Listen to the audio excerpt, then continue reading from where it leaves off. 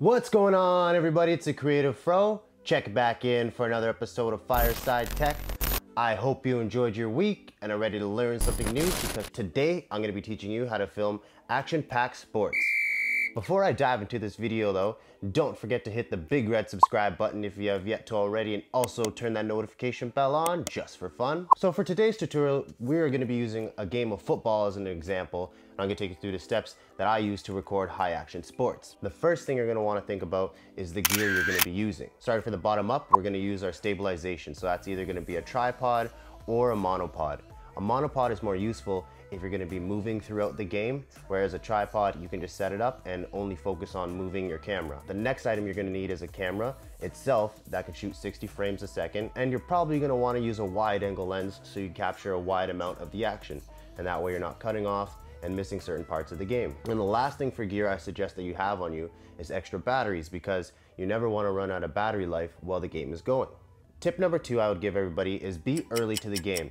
This gives you an opportunity to scout out a location that you can record at and make sure that you have time to get your tripod set up and your settings set up on your camera, and that way you can test things before the game starts. Tip number 3 is when the action is happening, always remember to follow the ball. This is the most important part because that is where the action is always happening. So for football, the action usually starts in the middle because that's where the football is snapped to the quarterback. So I usually try to start zoomed in on that action, and as it happens, I zoom out, and that way you can see everything that's happening.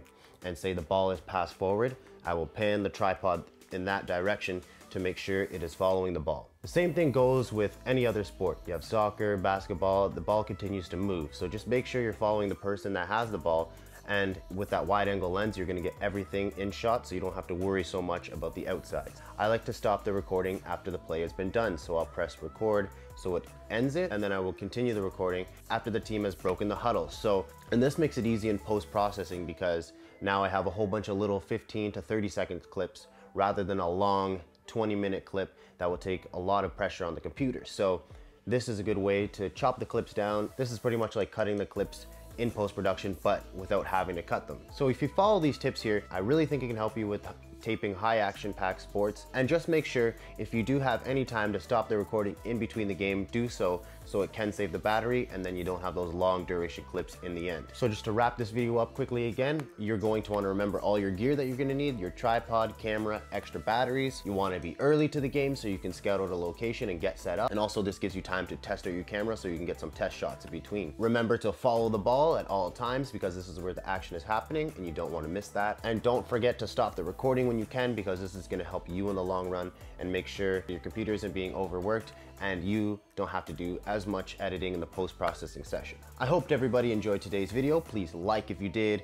comment down below if there's anything you want to see for Fireside Tech, and share this video if you think it can help somebody. I hope you enjoy your upcoming week and crush it. I can't wait to see you next Sunday in front of this fire again.